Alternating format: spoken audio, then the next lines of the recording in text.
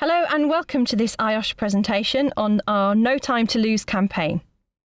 This occupational cancer presentation is designed to raise awareness of cancers caused by work, and specifically from exposure to diesel engine exhaust fumes.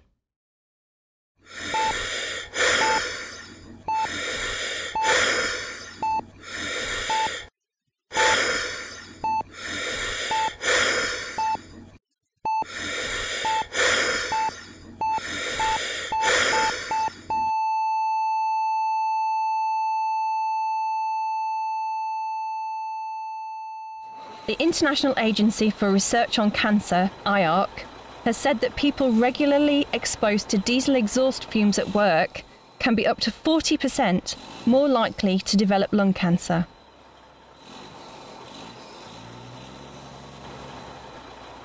In Britain, more than 650 people a year die of lung or bladder cancer caused by diesel fumes exposed at work.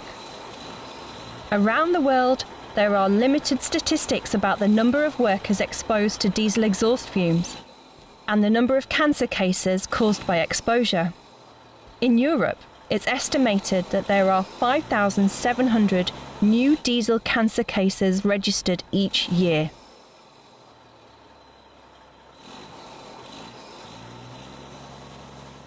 So, what are diesel engine exhaust emissions? Well, diesel engine exhaust fumes are a mixture of gases, vapours, liquid aerosols and particles created by burning diesel fuels. Diesel fumes may contain over 10 times the amount of soot particles than in petrol exhaust fumes. And the mixture includes several carcinogenic substances, meaning they have the potential to cause cancer. Breathing in high quantities of diesel exhaust fumes can cause irritation in the respiratory tract within just a few minutes of exposure, but prolonged exposure over many years may be much more harmful. The health effects will depend on the type and quality of diesel fuel being used. For example, whether it's low sulfur, and the type and age of the engine, where and how it's used and maintained, and whether a combination of different diesel-powered engines are contributing to overall exposure. Blue or black smoke can mean there's a problem with an engine, which in turn could mean that more toxic fumes are being produced. Diesel exhaust fumes were classified as probable carcinogens back in 1988. The International Agency for Research on Cancer, part of the World Health Organization, has recently upgraded them to a Group 1 carcinogen. So these emissions are now treated as a definite cause of cancer in humans. I'd like to take some time now to talk about how these fumes might cause cancer. Scientists agree that the risk of cancer is linked with the particulate emissions in the fumes, so the soot rather than the gases or vapours. These particulates are easily inhaled and drawn deep down into the lungs. Diesel engine exhaust exposure is now often measured by the elemental carbon concentrations in the air inhaled by workers. So even if you lead a healthy lifestyle, you don't smoke, or have a strong history of cancer in the family, exposure to diesel exhaust fumes may still cause lung cancer, depending on the amount of airborne particulate you're inhaling. Here's an exercise for you. To get an indication of what it's like breathing with damaged lungs from diseases such as those caused by cancer, you can do the straw walk. However, please make sure you're in good health and please do not take part if you're asthmatic. To do the straw walk, you'll need to walk at least 50 metres and go up and down a flight of stairs. When you return, you'll need to pinch your nose and breathe through the straw. This sensation is what it's like to breathe with severe lung damage, including that caused by occupational lung cancer. So who's affected? Well, anyone working with or around diesel-powered equipment or vehicles can be affected.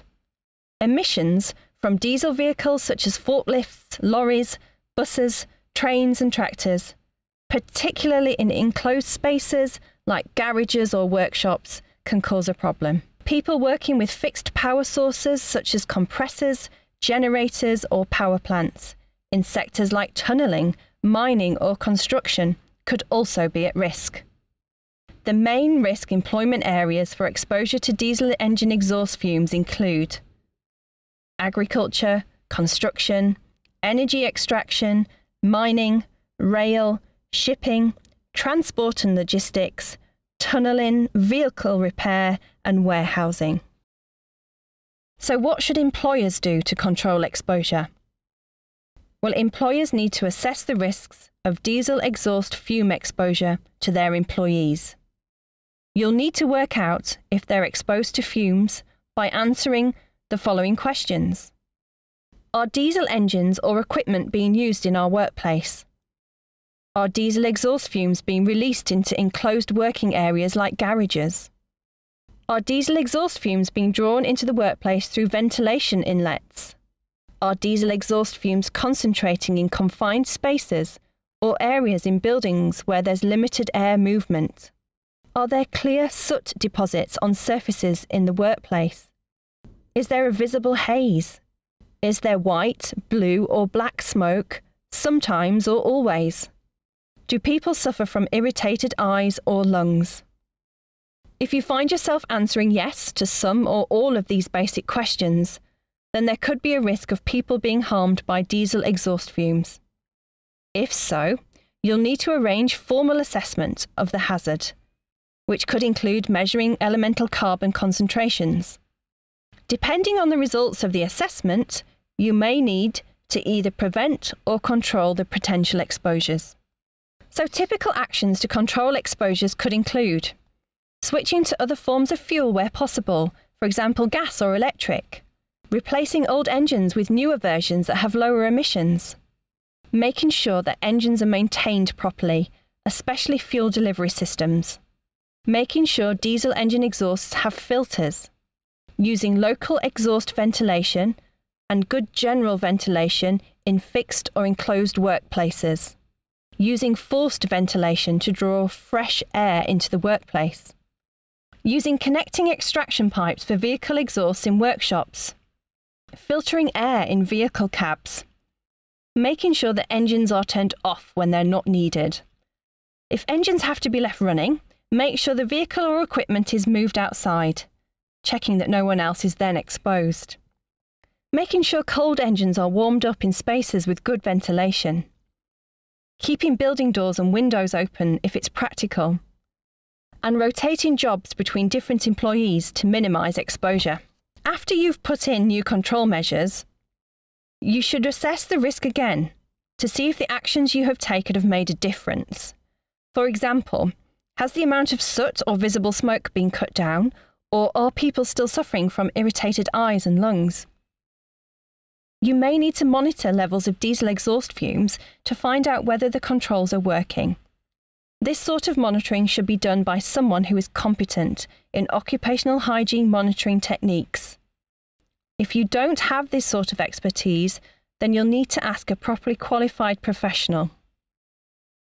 Health surveillance should be carried out for employees who are exposed to carcinogens by a qualified occupational health professional. Remember that health surveillance of employees alone is the least effective strategy in terms of preventing new cases of cancer. You should also give people who could be at risk from exposure to diesel exhaust fumes information about the possible risks and how exposures can be cut down. Go to www.notimetolose.org.uk, where you can download free posters, a leaflet, pocket cards for employees, toolbox talks, and much more. So what can employees do to protect themselves? Well, ask your employer if you want more information or you're not sure they're taking the right action to protect you and your colleagues. If you've been asked to wear protective kit, make sure it fits properly and ensure that you wear it every time you need to. Remember that this is there to look after your health. Make sure your workmates do the same. Remember, they may be risking your health, not just their own. And report any problems to your employer. For example, if you see faulty or missing equipment. There are things you can look out for. Watch out for signs that diesel fumes might be causing a problem. For example, walls or surfaces covered in soot. Is there a smoky-looking haze when diesel engines are used? Is there blue or black smoke coming from diesel engines? These are all signs that could mean that diesel fume exposure is too high. If things need checking out, talk to your employer. If you've had a cough for more than 3 weeks or you have blood in your urine, then you should see your doctor. In most cases, this won't be serious, but if you have got a bigger health problem, then getting it diagnosed early can help make treatment more effective. We have and will continue to make materials across the whole life of this campaign, all for free. The Diesel Engine Exhaust Emissions Pack is already available to download from our campaign website now. Go to www.notimetolose.org.uk. Thank you for listening. If you have any questions about occupational cancer or IOSH's No Time to Lose campaign, then please email campaigns@iosh.co.uk.